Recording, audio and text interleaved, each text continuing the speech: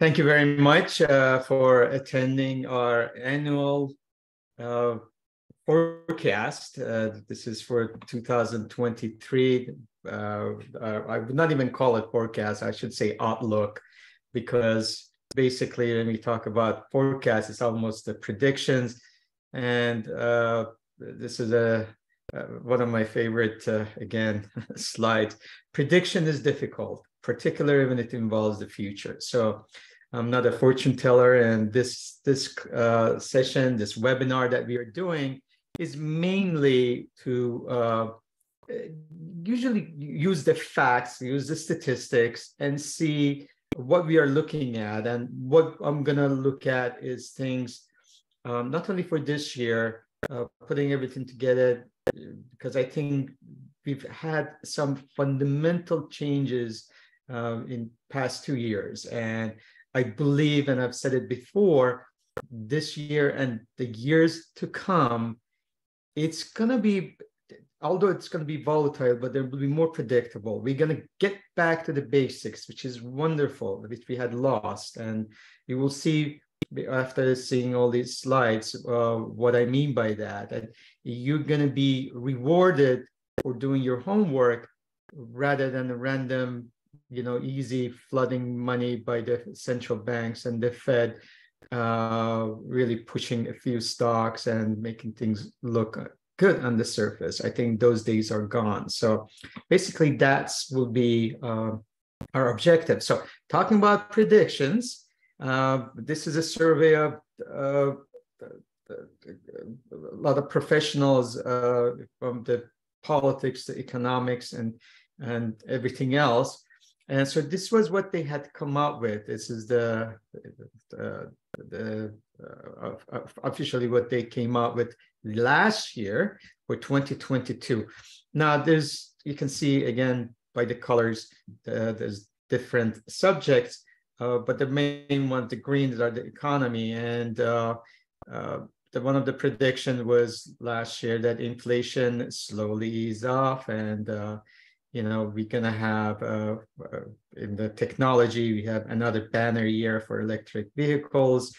We will have increased volatility, bullish European and Japanese equities. And basically, you can just follow up and see that modest gains for equity. So these are professionals, and this was their survey, and this is what they came up with. So just wanted to share this, not that you should put a lot of value. This is for the 2023 predictions. And what you can see, again, from the markets to technology to economy to geopolitics and everything else. So they think the global recession risk is high. There is interest rate will peak in 2023. Talking about TikTok, I leave it up to you. One of the things about our webinar today is I want to go beyond just making my outlook.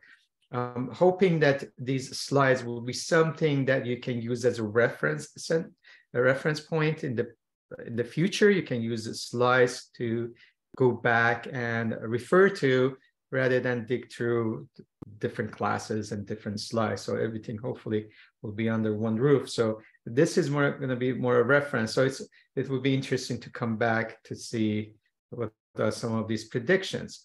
So let me start with this. This is the year that we had for 2022. I've shared this before, and this is end of December 2022.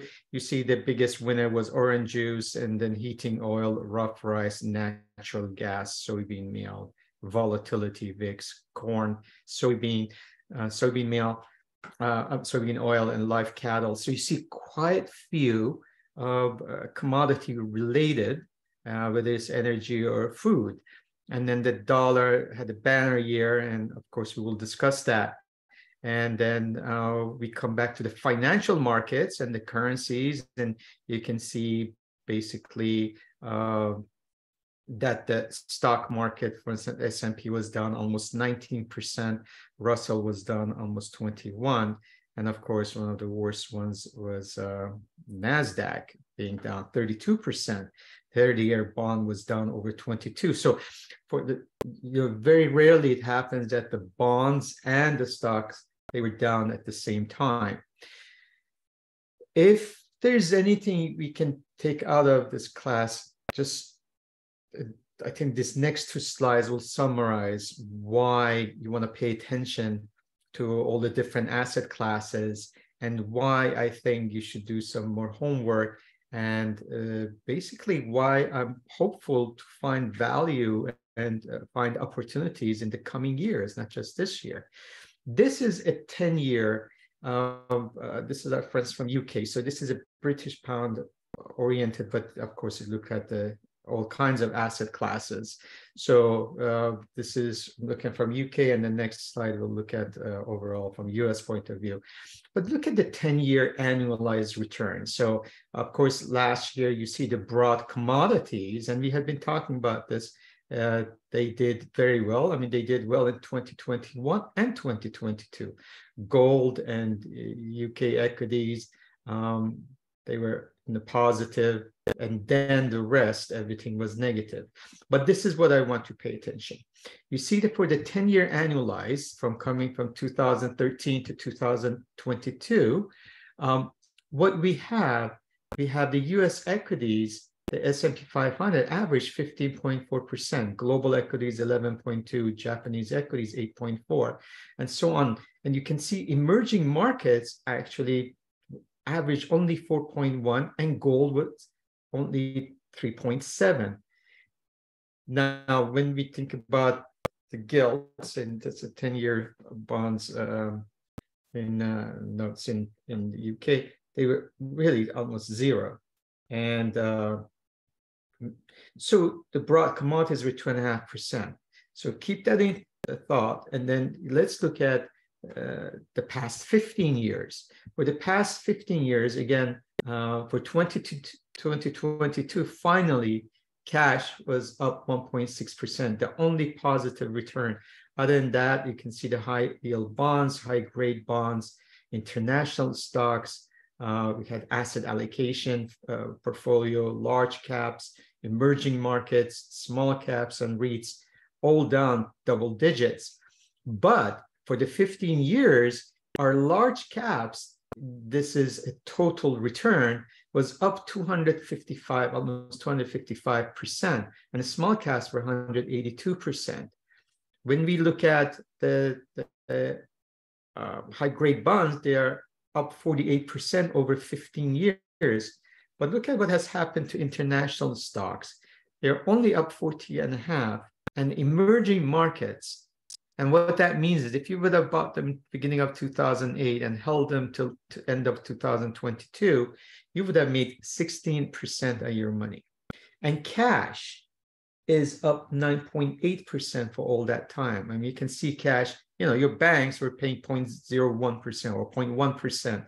So the question is, do you believe in return to mean? And do you think we are really, the regime is changing as far as the assets goes? And we will discuss that. So, and again, I've have it here, on an annualized basis, what has happened. But I just thought this is very important to see for next 15 years, for next 10 years, will we have another 250% in large cap, or is it time for emerging markets to catch up? So that's just a food for thought. Another slide I want to share with doesn't include 2022. I wanted to look at from 1801 for the last 220 years, which asset classes have done the best. And as you can see, we have the CPI gold, bills, bonds, and stocks. And by far, the stocks have been the best investments in a long run. So equities win in a landslide because of, again, we have to also take into consideration the dividend reinvestment with them. Since 1926, the stock market has generated a positive return in 71 out of 96 years. So basically, it will be 71 out of 97 years. So 2022 was a losing year. historically, the odds of making money in the US stock market are 50-50 in one day, 68% in 1 year, 88% in 10-year periods, and 100% in 20-year periods. So for a long term, still the equities become the winner as far as compared to any other asset classes. So it's just a food for thought. If you are, you have the luxury of the time, and if you have, let's say, young children, or you want to invest, that's the reason we look at the long term for the investment. So basically, if you have that horizon, there are a lot of values to be found. So what are we going to talk about today? I'm going to look at the key factors, which are going to be our subject and part of our forecast, again, for this year, and some of them will be for the years to come. So we're going to discuss the Federal Reserve and the central banks. This COVID-19 variant still with us in a different way. So it's not maybe COVID-19. We still have the China story with that, but there are things that are creeping up. So we are not done with that, despite the vaccination. Maybe it has gotten weaker in some ways, but then the new ones are coming. So that story is still with us. I will discuss interest rates with you.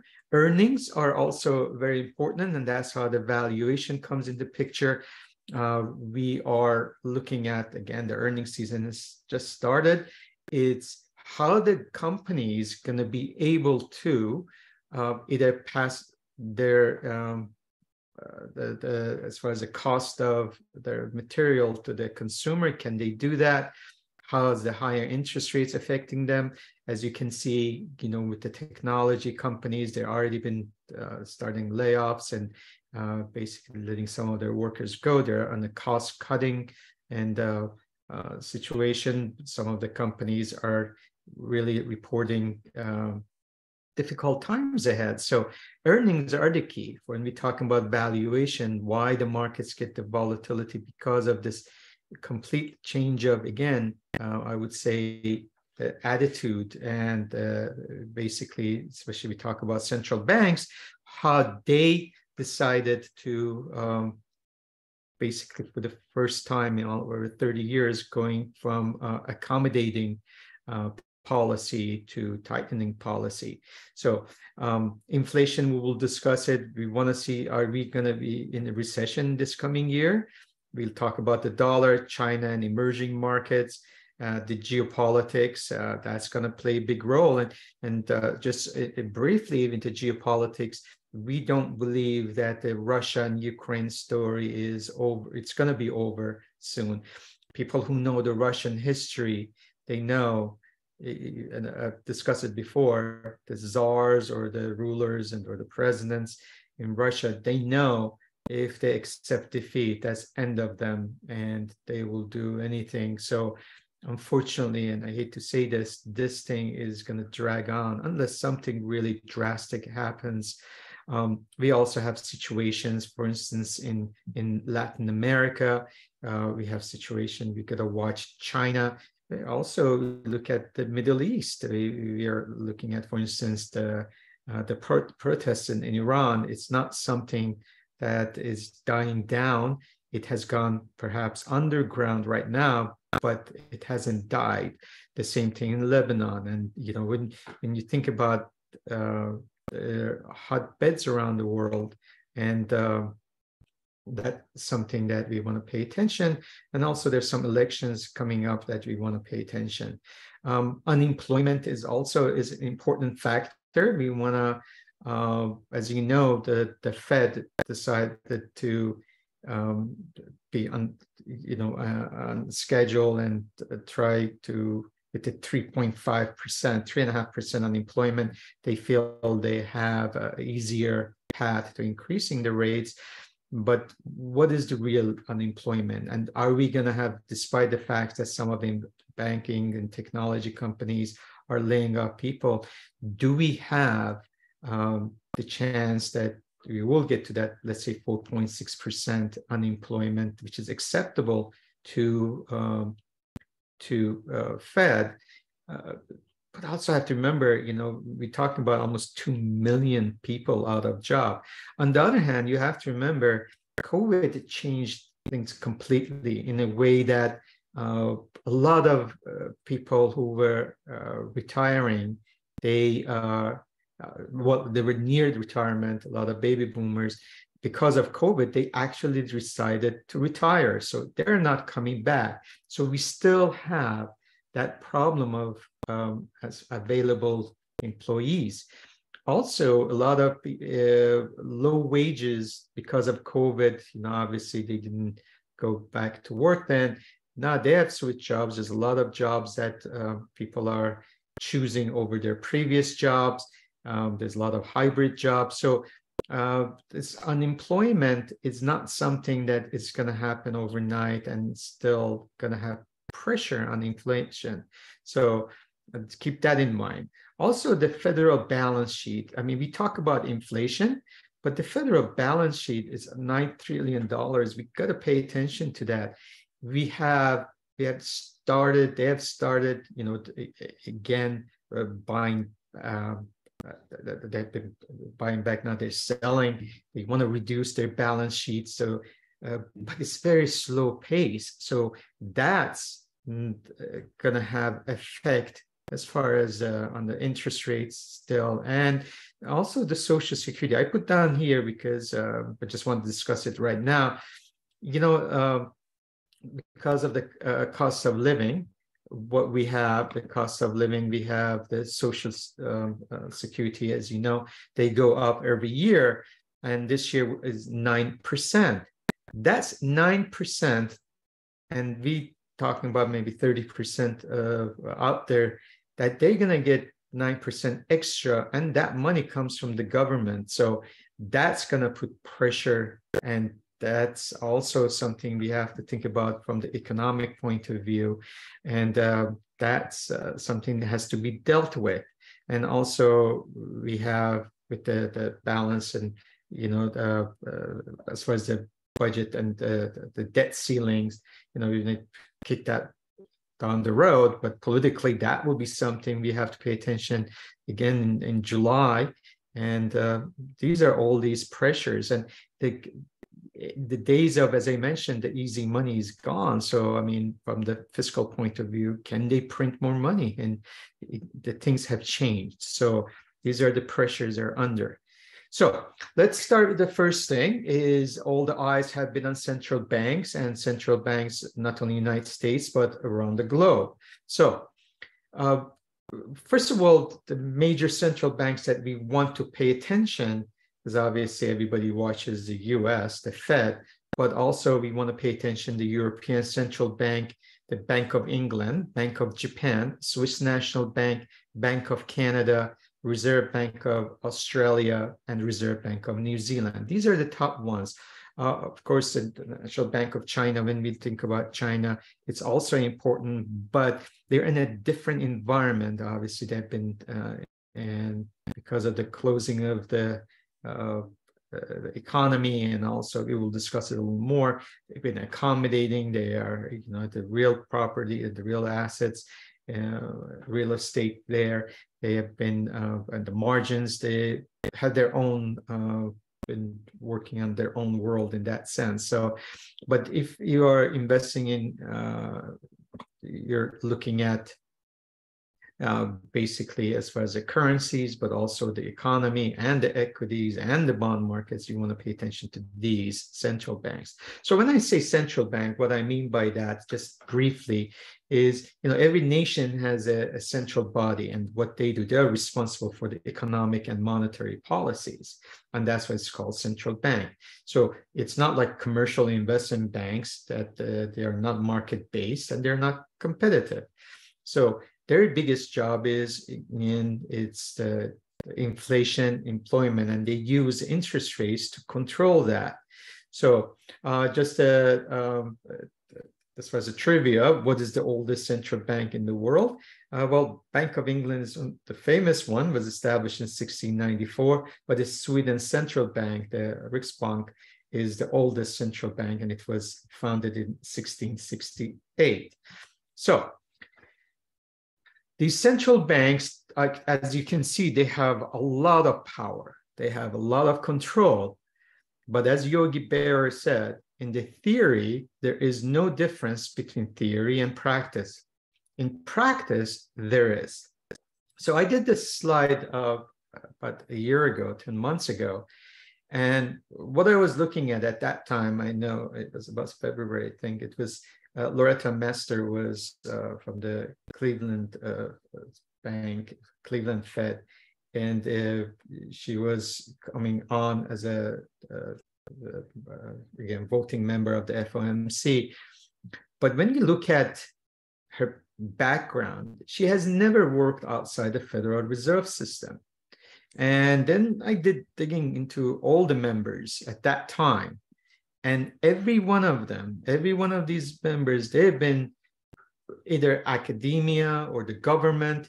They've always had a paycheck. They, except Kashkari from Minnesota, who did work at hedge funds and private portfolios. Nobody else has worked. And since then, this was done again almost a year ago. So we had a couple of changes. There was Kenneth Montgomery was the interim head of the Boston Fed. That was just an interim. And then we had Meredith Black, head of the Dallas Fed. Those two also, they were academia. And then, so what happened for the Boston, we got Susan M. Collins. She became the Fed Bank of Boston, the CEO of that.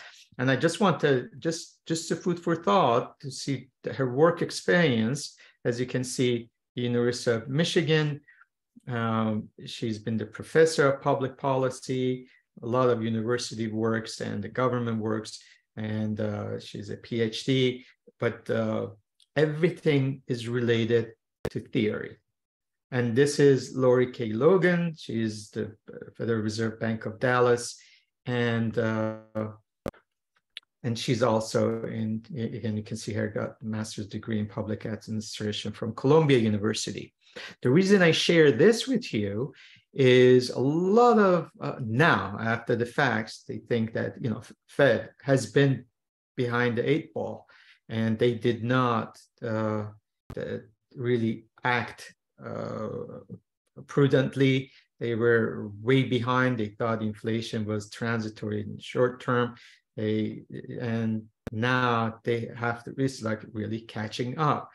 So really, these are the people who, again, they can come up with the formulas and other things, but as far as real life,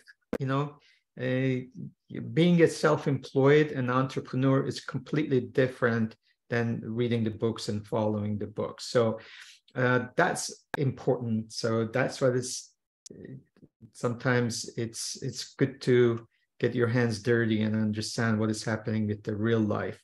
And in this situation, perhaps that's why we are paying a little price. And last year was a good example that how the markets could react.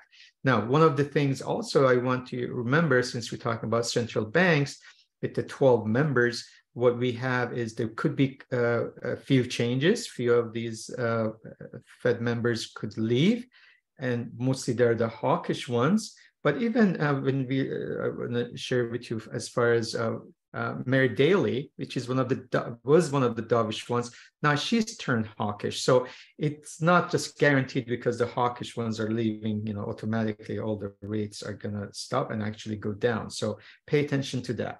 Talking about central banks, I want to have this is all the dates for the 2023. So you will be prepared. And as you know, we have special trades for the FOMC days. So these are the 8 dates from the February 1st will be when they come out. And so you can use this to make sure that you have you're prepared for these days. Now, the other thing is I want you to remember there's something called the Fed blackout. And what is that Fed blackout? It is a time that these Fed officials, they are barred from making public comments, no interviews, no press releases, no buying or selling of any assets, nothing that could indicate the market how they are feeling. So it's important. These times are called the blackouts. So, because again, they're not supposed to be an arm of the stock market, so they're not supposed to really influence it. Although, the times have proven us wrong.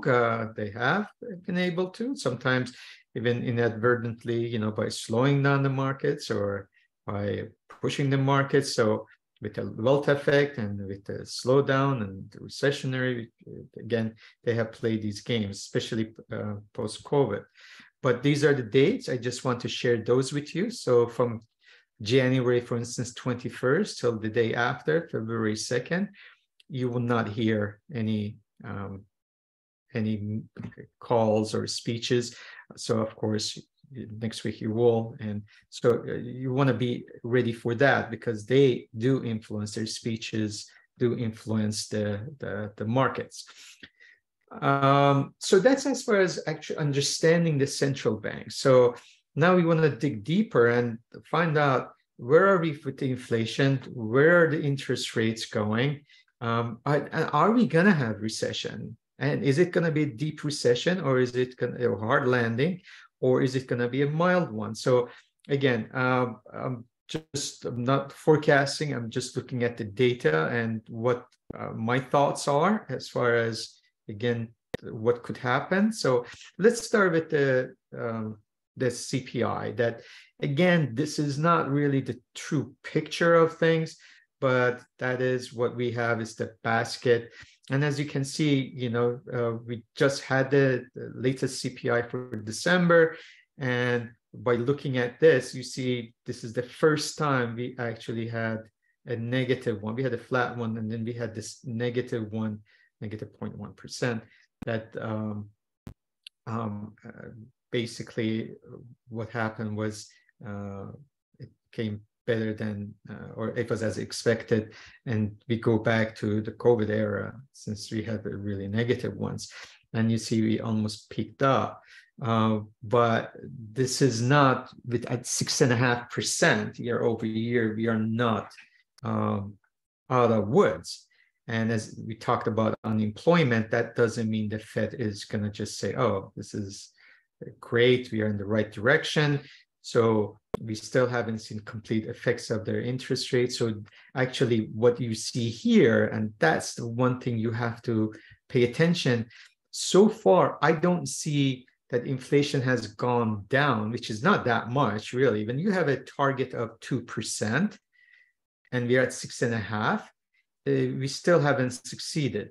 This was more of a reflection from the, for instance, the energy prices, the crude oil prices, some of the food, the used cars, and basically that was a reflection, not because of what was happening. Now, the next slide, I just want to show you for the December, we can see, year over year, this gives you an indication how much of inflation there is when we're talking about food and energy, fuel oil, and butter and airfare, lettuce.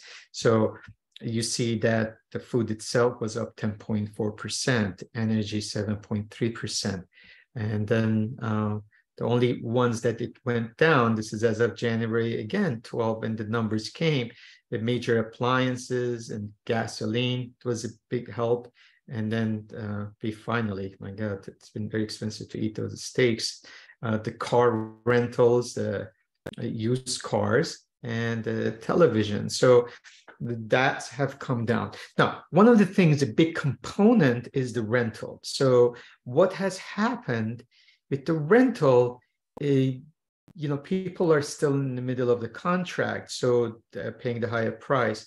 The only time you can see the reflection is unless there is a new rent contract, which has come down a little bit. But by the time we get all these new contracts, it will take quite some time. And as you know, the housing, especially the rental aspect of it, is the largest part of the index. So again, this is a gradual downturn as far as the inflation goes, although it looks like we have peaked, but there's still the wage, we talk about employment. So inflation is still going to be with us. In some ways, on the other hand, you know, people who buy used cars, they don't just continuously buy used cars. So it's there's some stuff that they're like a one time. We talked about the healthcare. So there is the two sides of things we have to pay attention. But as far as the inflation, it doesn't look like that they're completely out of the woods. And although the direction is right, doesn't look like, you know, the Fed is just going to stop. And then, you know, there's a thought that after first 6 months, we're going to go down. So they're going to reduce the rates. We still got, again, I mentioned to you as far as the balance sheet, you know, the quantitative tightening, that hasn't really taken that much of an effect yet. So talking about that, so the markets like the numbers with the inflation. So what has happened?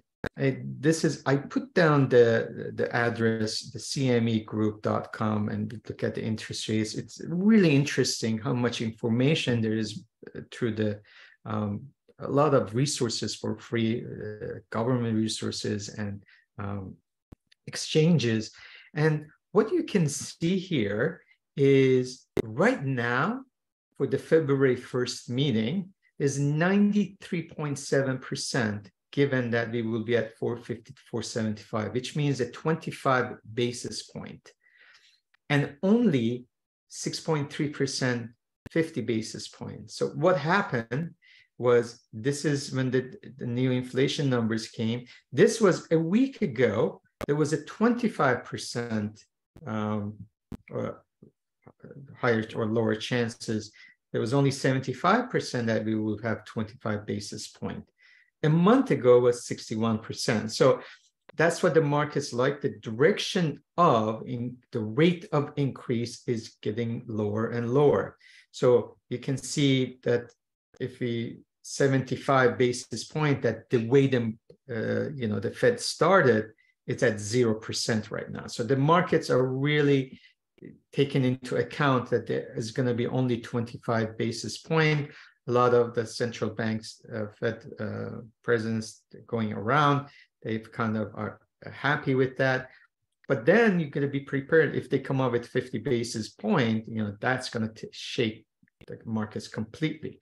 Now, when we go and take a look at for instance, the May, we see that for the May, that's when the idea is we will have another quarter, and then this will be at 4.75. Having the 5%, we are at 54.6, and 5.25, there's a thought of at 33.4. So basically, the markets are thinking that the chances of being at 54.6%, going up to 4.75 to 5 is pretty high.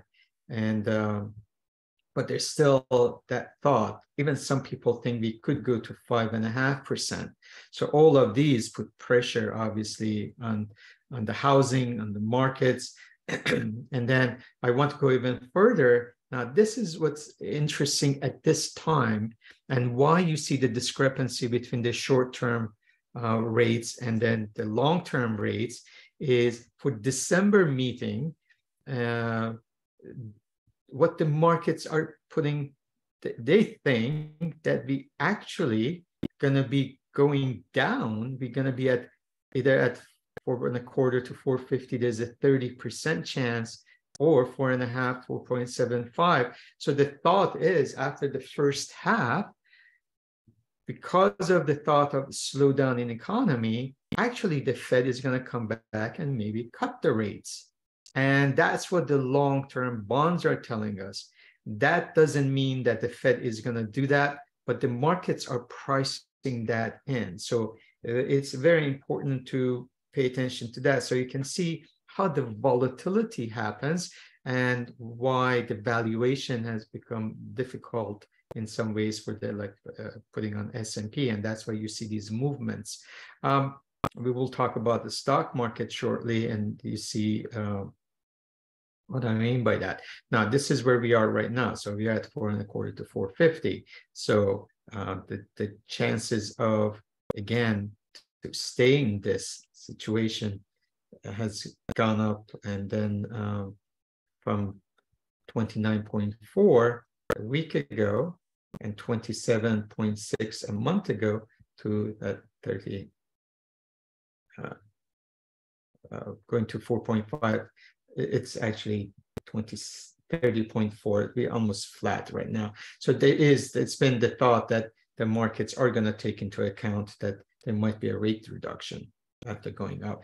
We've shared this with you, the long-term trend of actually the markets, that 4.3, 4.2% area has been the resistance. So that's what we've been, again, the 10-year note is telling us on the yield. And when I look at actually the chart of the monthly chart, you see how we have a big support under us. This is a monthly chart of the 200-month moving average. So having said that, this is very important. It's not just United States, it's around the globe. This is the government's interest bill. And because of the higher rates, you see it's forecasted that because of these rates, we will have and the interest rates, if they're at 4%, we will add $1 trillion. So one of the things that I have thought about that it will put a cap on interest rates is, it's kind of a self-serving in a sense that a lot of, obviously, governments, how can they service this? So there is a chance that we will have a cap on all the interest rates in the major central banks, because they cannot afford. How can they start paying this much of the interest? And basically, politicians don't care because they all live for the short term. So they will borrow as much as they can. But eventually, that's how the empires have demised. So basically, we want to make sure it doesn't go out of hand. This is something, it was an exception this past year. I want to share this chart with you. What happens when the S&P goes down?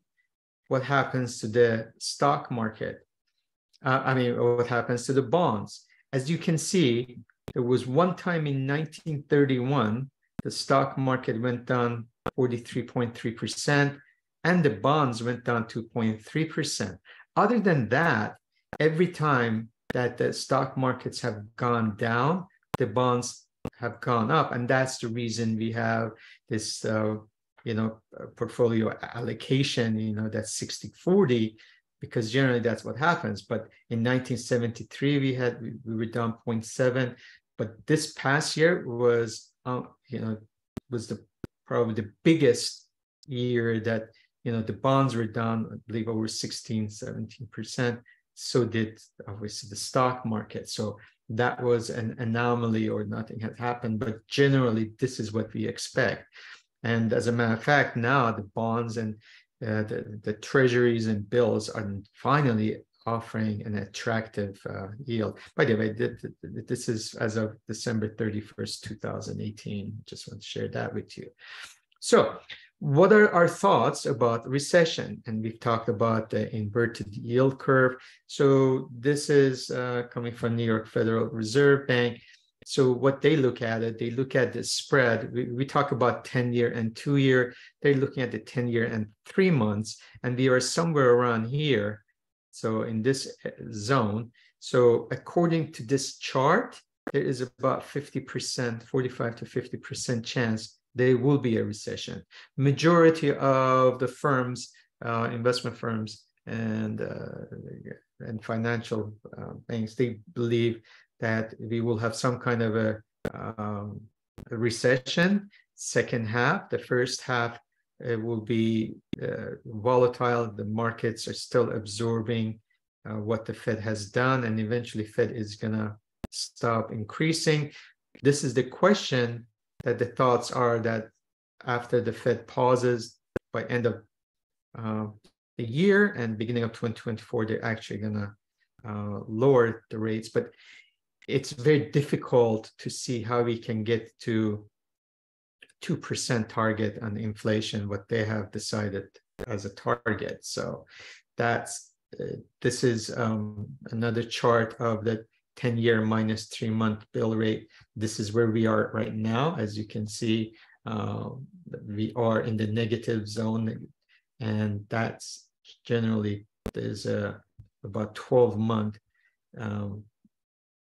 as far as a time lapse. So basically, what tells us there's a chance of recession is pretty good. This is the latest one. You can see on the 2-year, 10-year, the curvature and how inverted it is. We are at points or 72 bases, the spread. So that's what the markets are looking at, the odds of it, and they believe that that's what the long-term bonds are so attractive. Now, finally, as I mentioned, we have a market that you can actually have attractiveness. Imagine you can invest your money in a 3-month T-bill and have an attractive return. So the money is coming back to those short-term instruments, but also fixed income. Finally, allocation will go back to the basics, the fundamentals, in a sense that you can make money, you can make yield on your money rather than sitting doing nothing. And the only avenue, if you recall, we had was in risky assets, such as large cap, these FANG stocks, for instance. The other reason that there could be a recession, we have something called leading economic indicator. We've had a class on how to profit with the economic indicators. This is one of them, and it is basically what it tells us, and you can see where we are. This is from David Rosenberg. Now, it says that seeds for the 2023 recession were sown a while ago by the relentless decline in the Conference Board's leading economic indicator, which has now fallen for 9 consecutive months. So this is where we are. So basically, the data go back to 1959, and he says that I can tell you that at no time in the past have we seen a string of weakness like this, with 5.6% annualized contraction over such a time frame that failed to presage a recession within a quarter or two. So they talk about, call it a 9 for 9 back to 59. The recession is staring us in the face. So basically, what it means, these are the indicators. So the real money supply, as you know, we have the contraction now, it's 35% weight average weekly manufacturing hours, interest rate spread, which we emphasize a lot, the new orders of consumer goods, suppliers delivers, stock prices, consumer expectations, building permits, average weekly initial unemployment claims, and new orders for durable goods. So these are all the leading indicators. The question is that the Fed is most likely, they're emphasizing on the coincidental and rather than the leading, which is the most important one. Also, the single house family, I thought this obviously is a big sector of our economy. You can see aftermath of financial crisis, what we want to look at is the debt in the housing markets versus the equity. Look at this gap. I mean, this is what we had in the housing bubble. So something has to give. Obviously, there are a lot of people who have a lower interest rates, are stuck with it, and they love it actually. But there's a big gap, and that's what the idea is. There is going to be a correction in the housing slowdown. It has already started.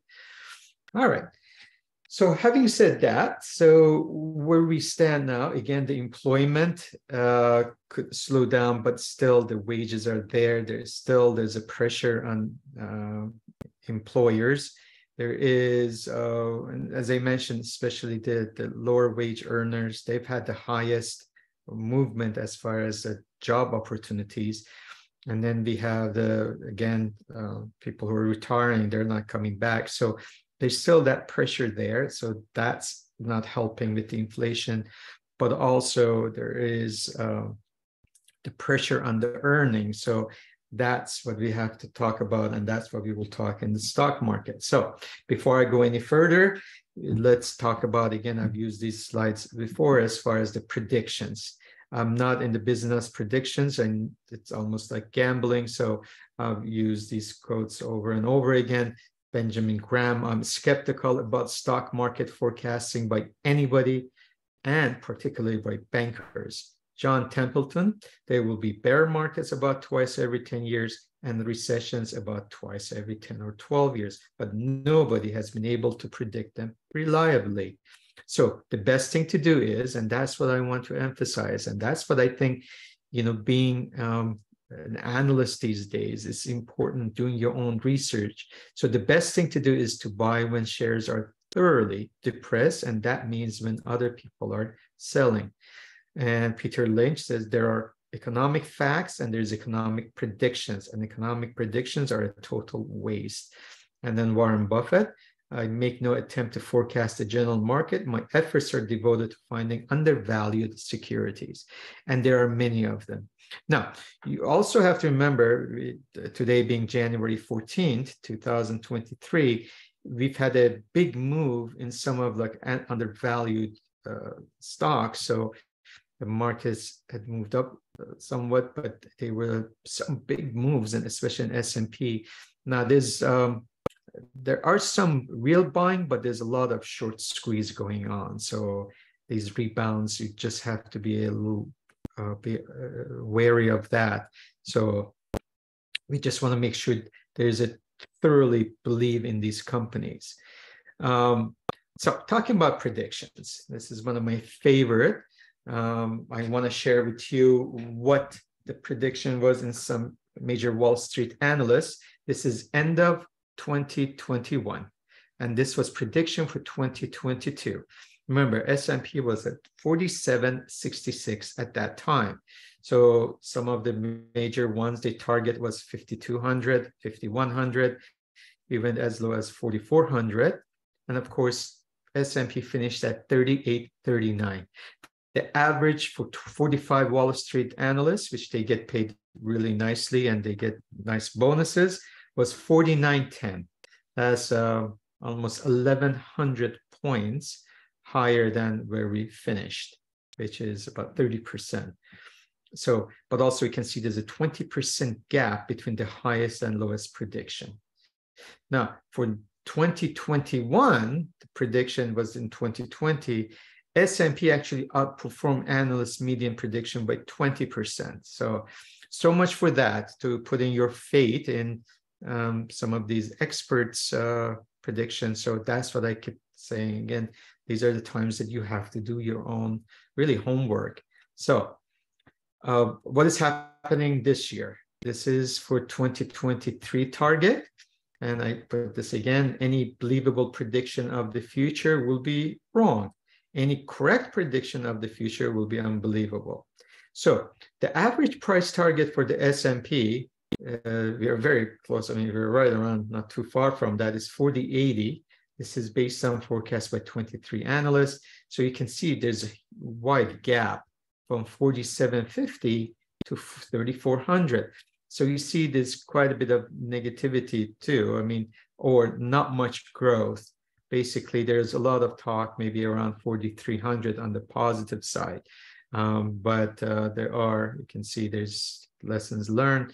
So this is, again, you can, I don't want to frame it, but just put it aside and take a look at it later in 6 months, and next year we can take a look at that.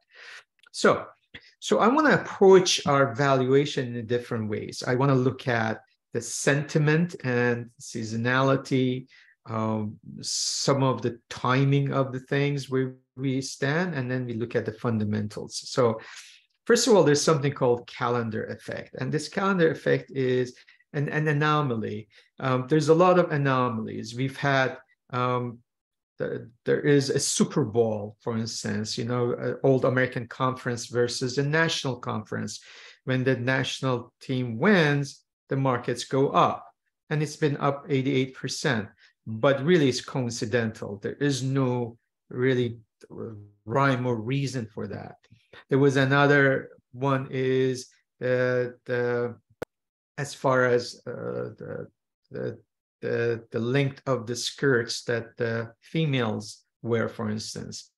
The shorter the skirt, the more positive as far as the economy, the markets will go up. So, and the whole idea was it starts in 1960.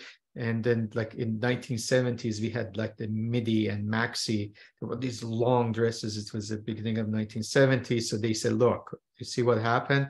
That means when you want to show your skin, you know, you're feeling good about yourself, you're looking good. So, well, that's what the mood is good. So the markets will go up. So there is no really complete reasons. But these calendar effects, they have some valid reasons. They have the history, and some of them I want to share with you. And I've shared this with you many times.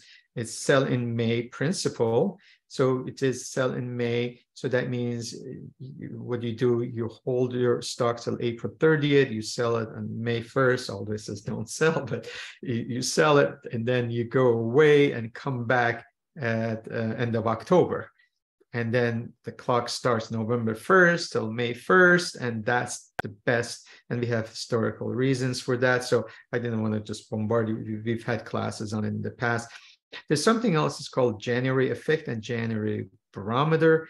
And that's also, it's as January goes, so it goes the year. And it's a very high percentage of that. So if January is down, which actually this year 2022 didn't work, but most of the time, if January is up, the market will finish strong. If it's down, market finish weak. So, and Mark Twain effect is when everything is down by October and the October lows are hit, then November, December, January are fantastic months. Usually when the lows are the October's effect. Monday effect usually is if there is a Friday and Monday sells 2 in a row, that's very negative. But generally, if it's not, let's say Friday was up, Monday is down, that's a buying point. And the weekend effect, turn of the month effect, we've already talked about that at the end of the month and first of the month, they're strong. I want to share this. This is another one from Ned Davis.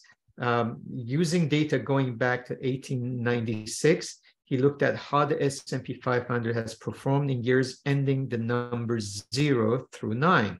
The best performing years ended in 5, like 1915, 1925, 1935, with those years having a median gain of 26.3%. The worst years, however, end in 0, 1920, 1930, 1940, with a median loss of 6.6%. It was the only year with a negative median, though years ended in 7 average a negative of 1.1 decline. So this is just going back to whatever is the cycles, could be presidential cycles, or but that was one. This one is very interesting because we just went through it. The first week of January, we were up a little under 2%, depending on what you're looking at, Dow or S&P. So there's something called January's first 5 days, an early warning system. In the last 47 up first 5 days were followed by a full year gain of 39 times. That is 83% accuracy ratio and 14% average gain in all 47 years. The 8 exceptions included flat years in 1994, 2011, 2015, and 4 were related to war and 2018.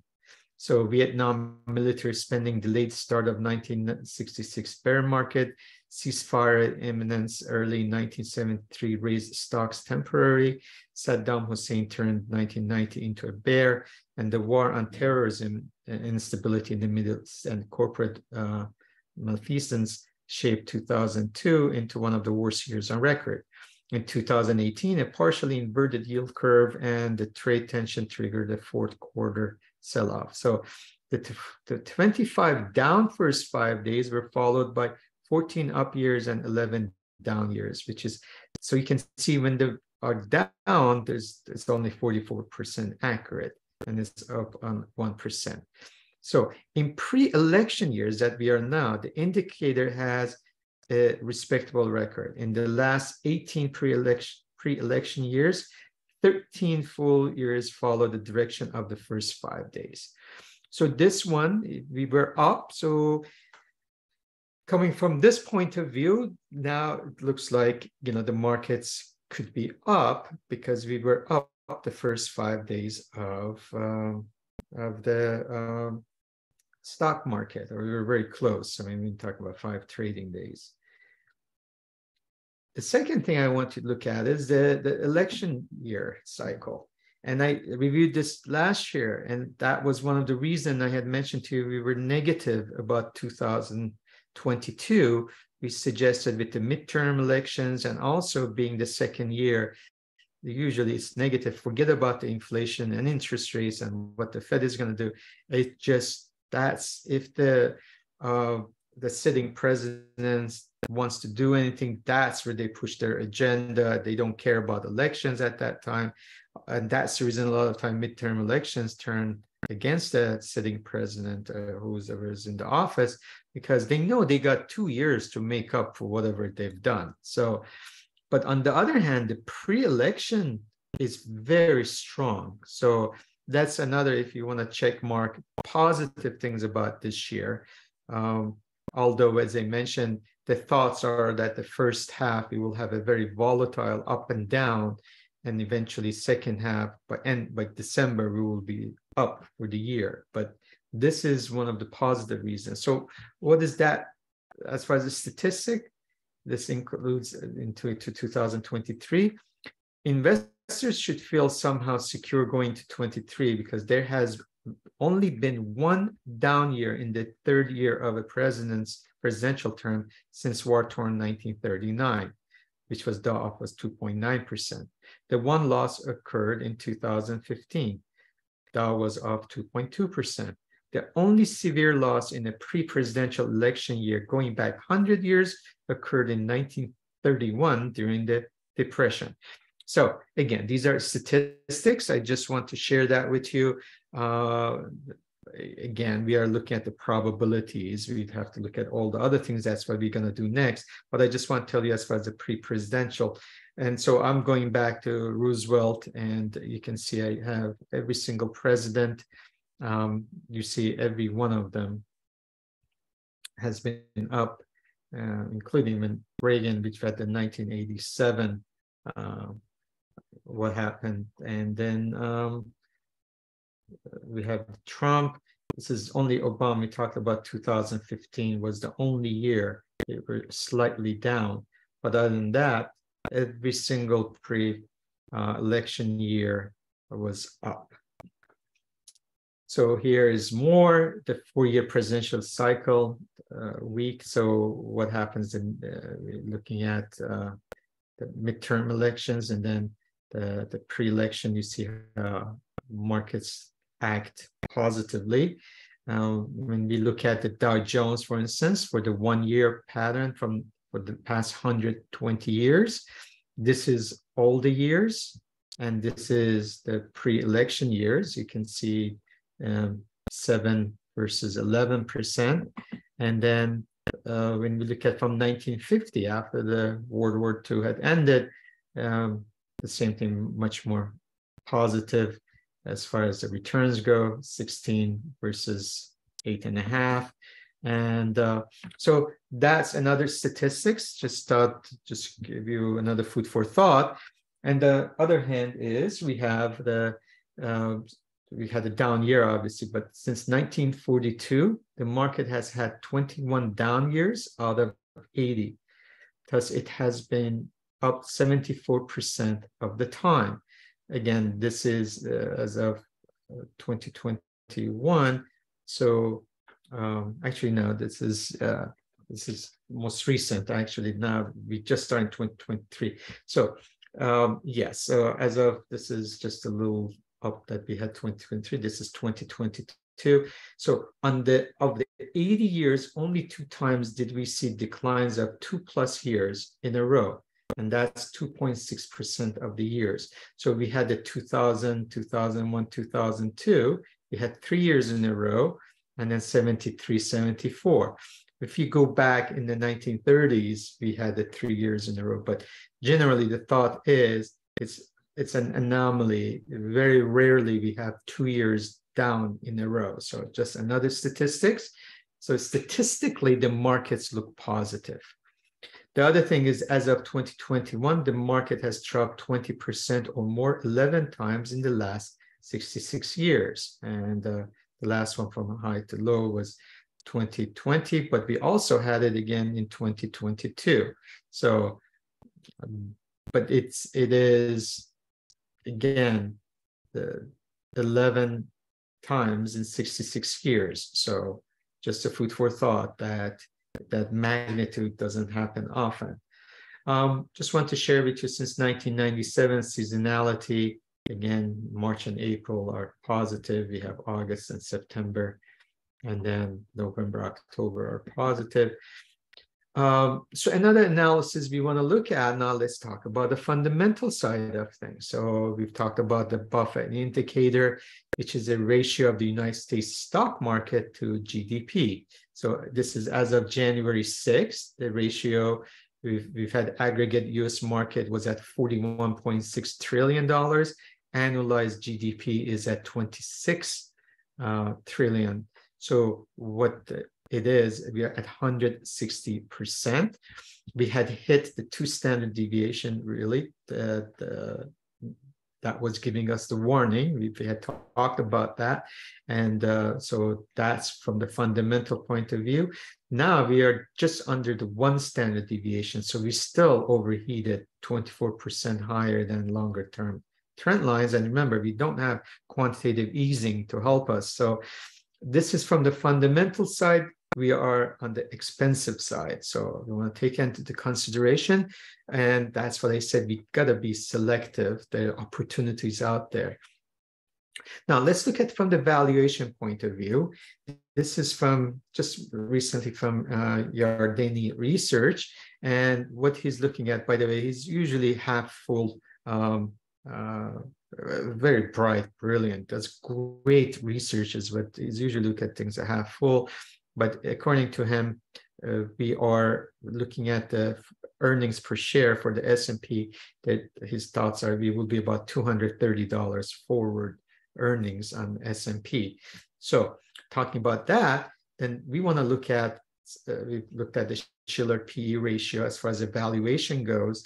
So basically it's Shiller PE, the difference with the regular PE is based on average of inflation adjusted earnings from the previous 10 years, which is known as cyclically adjusted PE ratio or CAPE ratio or PE10. So where we are now, we're at 29.24. You can see where we were in 2000 and where we were in 2020, 21, we were here. So basically compared to the mean is 17, and this is just as of Friday the 13th. The median is 1591. So even if you look at the $230, you're looking at as far as if we choose the mean and find out what is the valuation, it will be about 39.10. Now, if you just use the 20, then, and that's again, depending on no recession, in a way, we will make that 230. Some people think it will be at 195. So the idea is the forward earnings that looking at the 230s. And so that's the valuation. If you use the regular PE, and this is just regular PE, you can see the mean is at 16, and we are at almost 21. So the highest was 123. The lowest was at almost 6. So if you use the 16 rather than the 2016 going forward, then if we want to use the average valuation, then we are looking at 3680. Now, one thing you have to remember is also if there is a recession, is obviously the slowdown in earnings. So we have to revise our earning growth. So that's why, again, you have to be selective, not just go and just purely buy the markets at this time. I would find some values. So this is another one I want to share with you, which is very interesting, and it explains what happened in the past year. And when you think of the Googles of the world, the Amazons and Teslas, and when you think about Meta and Microsoft, there is an index, is the S&P 500 equal weighted index. So it takes all the 500 and equally weights them. So when I want to look at it, obviously you can see we bought them in October, like any October, mid-October, and we've had a nice run up. But this is the relative strength. I want to show you where we were initially from the beginning of the year and where we are now. So we've had a nice strength compared to regular S&P. And the reason is, for all these years, and I want to share that for the past almost 20 years, you can see that for all these years, those the mega cap stocks, there are only 5 or 10 stocks where all the performance was coming from. And finally, things have changed. Now, again, being selective, you see that starting from the 2021, and then it's almost like the value is becoming more attractive. And again, beginning of the 2022, you see we've had a nice relative strength compared to S&P. So if you want to be diversified, perhaps you should look at equal weight index rather than just SPY by itself, because again, the weights of those mega caps. The last but not least, I want to look at the monthly. You can see we had the support in October, and we bounced back from the 50-month moving average nicely, although we did touch the 100 or 65 monthly moving average, but that's where we are. So basically that would be our support around that zone. All right, so the next I want to talk about the dollar, the currencies, especially the dollar, euro, and British pound and yen. And let me start with this. This is the issue of October 10th, I believe, of Barron's. And the cover says, the powerful greenback, that US dollar is near a 20-year high. Who it helps or it hurts, and 8 ways to invest move. Anyway, remember, every time we have a cover magazine, just be aware. So this is where the news came from. And this is the consequence after the whole article written about the dollar. So the dollar, we topped in end of September, and then the second leg was up in October. And we had looked at it as far as we were thinking about international investing, emerging, and what is happening, and it coincided with what's happening in Europe, and a lot of other central banks have started increasing their rates. So US was the place to be because of it was paying the highest yield, because the central bank had already started moving the short-term rates, the Fed rates. We also had, obviously, we had the crisis on the, in Europe, and that was the place to be. But also it was making it more difficult for a lot of debt-burdened economies around the globe too, which is dollar denominated. So where are we now as far as the dollar goes? You can see on a long-term basis, we are in a very crucial point. So at the support. So basically, if we do not bounce, or at least flatten, we have a set signal, and that could be 97, could be the next move. Now, speaking of that, the euro has done the opposite. We went to 97, we were in the parity. Now the euro is has decided, when we talk about central banks, President Lagarde, she's hawkish, and she said they are going to continue increasing rates. So that's a competition to the dollar. And obviously, there's been the fear of recession with the high prices of energy, but we had a warm winter so far in Europe, so that has been easing the fear. So we can see that they're moving complete opposite. I think they will be contained, but there's still some room left. The same thing happened in the British pound. When you look at it, obviously there was a mismanagement. There was a lot of talk what happened, and this is on a monthly, because we did go to almost parity to 102 or so because of the tax cuts, and then Prime Minister Truss resigned, and so now we've had the bounce. It looks like UK has weathered the markets better than Europe. The inflation both in Europe and UK, they peaked also. They have been coming down, but they also have been hawkish that they're going to keep the interest rates up. So there's a competition to dollar. The biggest one is Bank of Japan, which surprised the markets, and they decided, rather than devaluing yen, finally they're strengthening, and we really peaked almost around 150, and that's been a huge move in Japanese yen. So that looks good. So the bottom line is that the interest rate parity that we use, the dollar is having competition. I don't think it's end of the dollar right now. There's still reasons to have the dollar. There's again, some of them being the geopolitical, but I think the big moves are done with the dollar. So, but we also want to watch that the support. So what does that mean?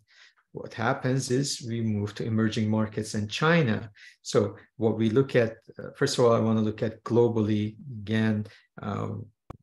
By the way, next week, when we do our investment themes, you're going to look at some opportunities in emerging markets individually. So I'm going to look at generally, so we will review this again, but we wanted to look at the interest rates around the world. I want to have this, and also basically what is the inflation around the world and the GDP. But also you can see the exchange rate versus a year ago. So you can see how the majority of countries, they have depreciated against the dollar, and only few really in positive. So and one of them you can see, like for instance, Brazil, because we will discuss it next week. A lot of these emerging markets, their central banks, they were way ahead, and they started increasing the interest rates way before the Fed did. So they are ahead of the game. As far as outlook, we will discuss it next week again, but I want to show you, this is the Central Asia, the Europe, North America, and our developed countries, and then developing countries in Africa. So basically what we are looking at, this is from the World Bank, is looking at the IMF actually, and they are really concerned about the global slowdown. So basically 2021, the world output was at 6%, 22 came at 3.2, and the outlook is 2.7%. So you can see that emerging markets are at 3.7%. So what are we looking at, talking about emerging markets, is with the opportunities, and I mentioned too, not just I've talked about this for the last couple of years, I think for the next decade, is going back to the mean. And basically what we want to look at is, as far as the weakness in dollar, obviously will help emerging markets. Now, also the China play is very important, especially with the trading partners, especially in Asia. So you don't even have to, when we talk about China, you don't even have to play China per se. You can talk about the Chinese partners, and that's what we'll talk next week, such as Thailand and Indonesia and Vietnam, Malaysia. Those are the partners that if China opens up and does well, it will help them. So One of the most, talking about geopolitics, I mentioned to you about, again, this Russia-Ukraine doesn't look it's going to be resolved. So these are some of the most important elections to watch for next year. In Nigeria, presidential one, Estonia, again, because of Ukraine's situation, Finland, the same similar thing. So you want to watch elections there. Thailand had been the monarchy for the oldest ones. So there's been some unrest, the military group that we want to watch that. Turkey, things, probably the key. We want to watch with Erdogan, what he's going to do in June. Again, he's become like a bridge between, quite a few economies in Europe. So we want to watch that. Guatemala, Singapore, Pakistan, October 12th, Argentina, even after winning, they had a good feel winning the World Cup, but there's a lot of chaos. And of course, there's still corruption, high inflation. So we watched that. Poland, on the other hand, they started their interest rates cuts, interest rate raises way before, and now they are pausing. So it's important. Poland is also, again, this is a Ukraine and NATO play. Spain, Democratic Republic of the Congo, again, we talk about basic material, the uranium, and Congo, Bangladesh, large youth population, and New Zealand. So pay attention to these, put them in part of your itinerary to take a look at them. So let's look at the international investments. So developed markets, I want to look at what has happened in the past, 14, 15 years. And you see, finally, we got a nice relative strength compared to SPY, S&P US markets. So we will watch this. As far as the valuation, again, we talk next week. Now we talked about the PE and the Schiller PE. Europe value PE's ratio is like in 12. Some of emerging markets are like 8 and 7. So there are opportunities out there from the valuation, even after the markets have dropped so much in the United States. So this is as far as developed, but also emerging markets. You can see we started some movement there about the resistance, but again, I'm going back on a monthly. And then this is the EEM, that was the Vanguard's emerging markets, but EEM, look how beautifully we got support at the 200-month moving average, and we bounced back. But of course, we are heading to the 50-month moving average. Again, we've had some strength against the S&P. So let's talk about China. This is called US, this is a Haller US X China index. And what this is, they look at, these are the Chinese company based in China, which are traded in United States and a couple other countries. So they're more liquid, and they look at, you can see this big move. And we've talked about China, and we talked about it in the end of October. So in a big move, China is going to play a huge role for this year because of, obviously, with the zero COVID tolerance. And we talked about, in China, there's less of emphasis on economy and more on the social side of things. So we don't know what's going to happen. There is the supply chain had been eased, but also if there's another strain of, we talked about COVID or COVID strain, then that will interrupt the ports. So it can go both ways. If things work out, that will be very important for the whole, again, global economy. And basically that will, as I mentioned, help the neighbors and the trading partners.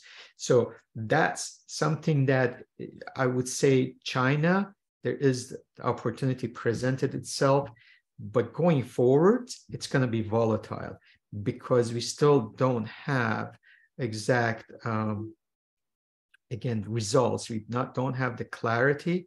So I would be pretty selective, but there is that opportunity.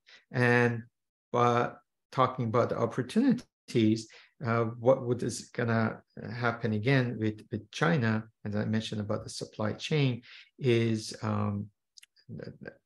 as far as the growth, the IMF has brought the growth. This is the lowest, I think it's about 20 years there, 3.5% or so. So there are talks about India overtaking the population over China. There's going to be more growth. So basically, those are the challenges. But things work out. China has a lot of catching up to do. So that will be a good place to start with. Also, China affects the commodities, and that's also is important. So first of all, I want to look at, we talked about the dollar. Obviously, weaker dollar helps the commodities, especially when we talk about precious metals.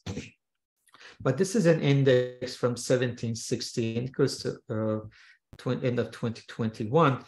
So I want to look at these cycles and see that, for instance, again, we go back to, we talked at 1781, there was a 33-year bull cycle.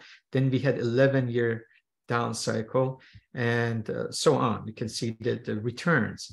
So from 1980, and then we had 18 years down cycle to 1998, and then we had a 13-year.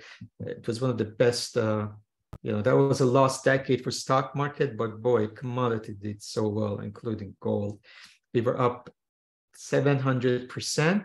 So what has happened in 2020? We finished a down cycle in commodities of 12 years, down 76%. So the question is, are we starting a new cycle in commodities? And you can see the average years and average returns. So pay attention to that. And the first thing we look at, which is part of the inflation, is the CRB index. It's a Commodity Research Bureau. And you see, well, we had this perpendicular, I mean, this is vertical actually, I mean, vertical parabolic move in a sense. And now we're still above our moving averages in 200-month moving average. So we're still strong, but we have a little correction. So this is our support. So we want to watch this. So with a weaker dollar, obviously that bodes well for the commodities. But then the problem you have to think about, talking about China and talking about commodities, with a stronger global economy in that sense, and with China, that means more pressure on inflation. And that's what we are not 100% sure we are out of the woods yet, regardless of what the interest rates are still trying to do. So, and look at the gold. Gold on the hit the 50-month moving average. Now we're hitting the resistance. So, but again, it coincides exactly where the dollar decided to top, and then gold basically has moved. And speaking of that, silver is obviously one of my favorites with opening China. If there is a global economy expansion, silver will do well. So we see that the movement, we are way off where we were in 2011, while you see gold is in it's in resistance. Now, crude oil, it's been a very interesting play, as you call it. I mean, we've had two extremes. We've never been this low. We get, for minutes, we went to negative, and then we did hit actually 120 or so because of the Russia and Ukraine. Again, this is on a monthly, so you don't see, and it's on line on close. That's the reason you don't see the high. So just bear with me. I know we went over 120, but this is end of the month. So we've been correcting. So let's talk about oil. The question we have to ask is, again, we've had a warmer weather and back east as well as Europe. And the question will be, are we done? Is the market's going to go down? Although, again, this Ukraine situation has not been resolved. This is from the fundamental point of view, I believe we will have a floor of $70. And I think a lot of OPEC nations will be okay with that. Anything below that, it might be challenged. And I think 100, well, I would say 90, but the 100 will be the ceiling. Now, the question is, just because the things are, we've had the warm weather and things are looking better, that doesn't mean that, again, we are going to go to $50 or $60. We still got geopolitical problems. We have Iran in the Middle East, and we have problems in Latin America. And we'll go even further, and you will see, and I'm going to talk about natural gas, so both of them come together. You can see we had this warm weather. What has happened to, I mean, look, natural gas is a very difficult market to trade. As a futures trader, I would not encourage you to do that. Crude oil is much more reliable source for futures. Natural gas, things like this happen. I mean, somebody's mortgage or the house was taken, the mortgage was taken out because you can lose everything. You can use ETFs such as UNG, but be careful if you're going to play natural gas. But you can see how fast things can move. So why we think that oil, why am I using $70 to $72? Because of, you know, President Biden came with strategic reserves, and once it first was at 95, and now they're buying it back at 72. So that's been a good deal. So they are buying it back. So that's from fundamental side. And we could see that from the technical side, there was support. But also, I want to look at the stocks of the crude oil. And what we see is, when you look at the 10-year range, this is where we have been. And when we look at the 10-year average, this is where we have been. But as far as 2021, this is where we were. And 2022, this is where we are. So the concern I've had, and we will talk about energy sector next week, is really, as far as the production, there's a lot of, with this, again, environmental issues, a lot of companies got hit with the economy and other things. There has not been any type of improvement.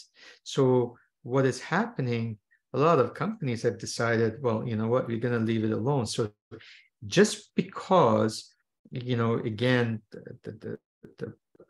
the demand has slowed down, that doesn't mean that the production or the supply is going to go up.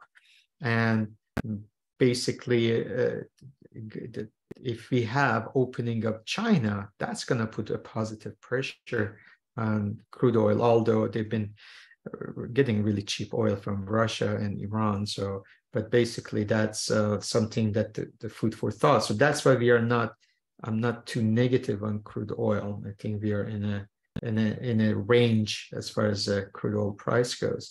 This is another one as far as the global energy consumption. I know there is this alternative energy and clean energy, but you know, coal was the biggest mover last year. And you see there's not much downturn in coal. And you see the petroleum is with us. Granted, renewable are going to grow, and you can see to 2050 and beyond. But right now, there's still a game plan with petroleum and natural gas. So even natural gas is going to continue expansion. So the last but not least, I will say about copper. Now, copper, again, it's 51% of copper is used in China. So you can see where we were right around the COVID problems that we had. Then we double topped and came right to our support on a monthly basis. At a 50-month basis, we've had a really nice rebound. Again, you can look at the China's chart and compare it to copper. You see a very big correlation. So one of the things about copper and what it tells us, again, it's a China story. If it's over $4, generally that's global expansion. Although IMF is, you know, talking about slow economy and even recession, although they believe US is resilient because of employment. Even if you had a recession, according to IMF president, it will be a soft one. But right now, copper is saying, listen, we are healthy. anytime it goes below $3 with the copper, then that's recession. So watch copper as a good barometer for the global global health or economy health. So, all right, I really appreciate your time. I hope it was helpful, it was useful, and what I'm going to do, I'm going to stop the recording and then open up for Q&A. Thank you so much.